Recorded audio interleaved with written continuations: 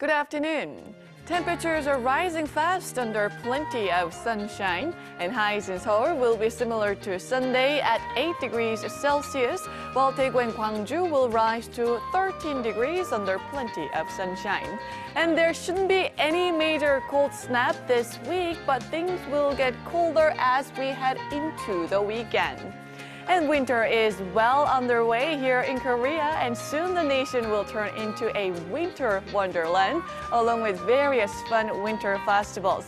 And according to the weather agency, this winter is forecast to be relatively milder than usual.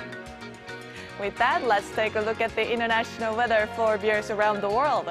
Well, many regions in South Korea will see double-digit afternoon highs under mostly sunny skies. Most of North Korea will have colder temperatures along with sunny skies.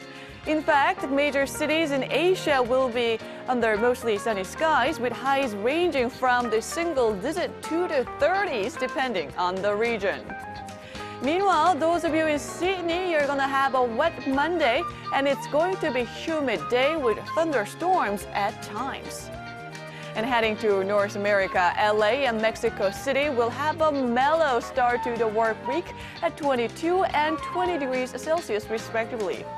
And as for South America, Bogota will have bright skies for the first half of the new week, so enjoy the sunshine before showers return. Taking you to Europe, those in Rome and Madrid will have highs in the low teens under clear skies.